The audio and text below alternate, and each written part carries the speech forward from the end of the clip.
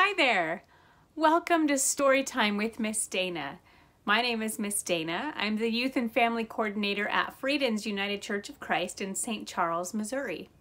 Today we are going to read a book called The Greatest Gift is Love. Most of you are sure you know just what the word love means.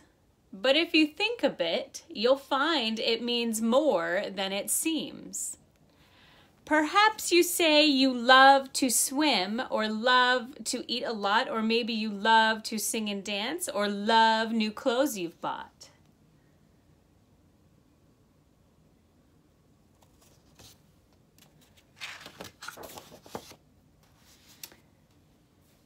It isn't wrong to love these things.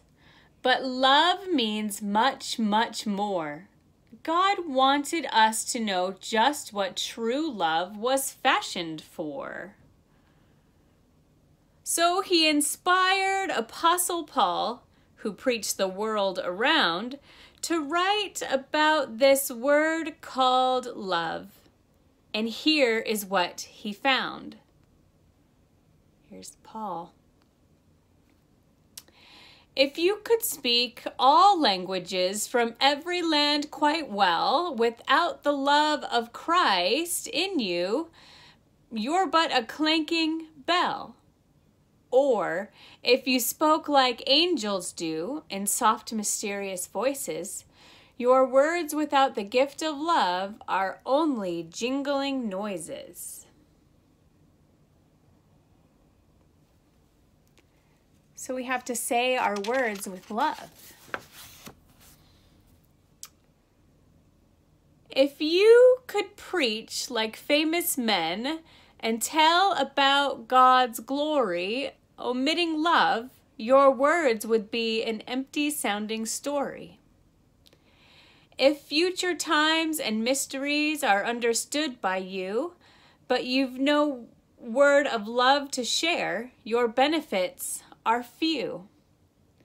If you have read the world's great books and understand all knowledge, such wisdom without love is like a run-down, empty college.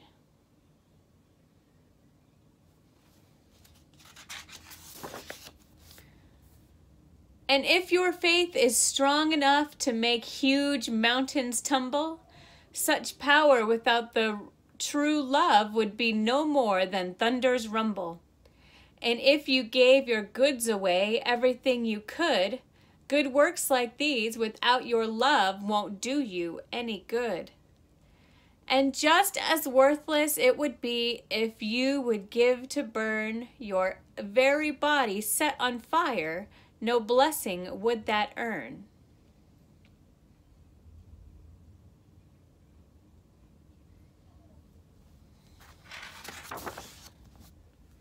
These kinds of things may well be good, but if they aren't really love, for love is special, something more.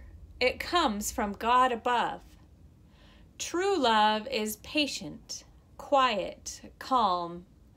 True love is always kind.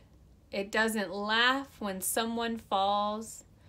To weakness, it's blind.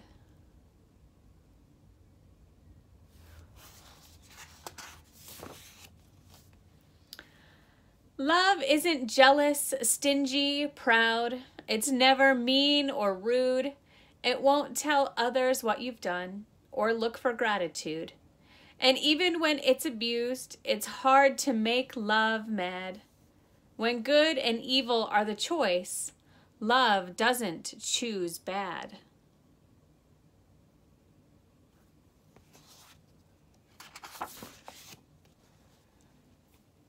When life gets hard and things go wrong, true love won't ever quit, not even when good friends depart or pain and sadness hit.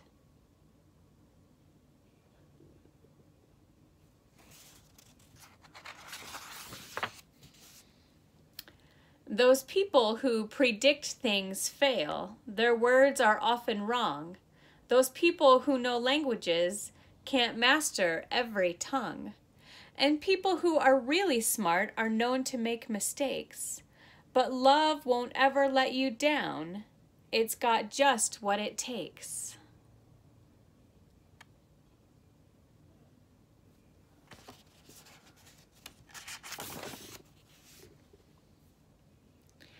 When you are young and still a child, you do the normal things.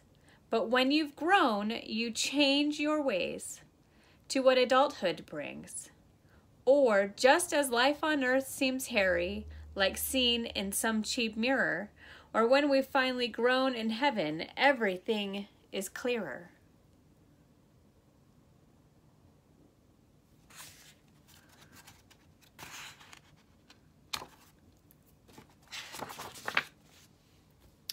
God gave his love by sending down his Son to suffer for us. He shows his love more every day, and he will never ignore us. And just as he loved us, he asks us all to love each other. He asks us, please pray for everyone, as sisters and as brothers and as siblings.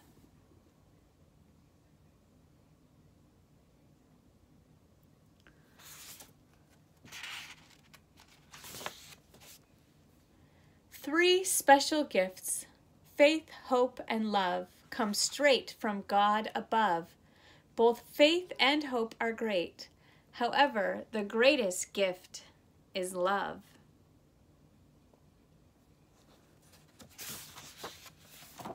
The end. Thank you for joining me for story time today. Remember that everything we do is the best when we do it with love, because we care for one another and what we're doing and why we're doing it.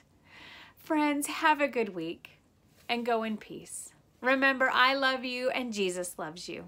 Bye-bye.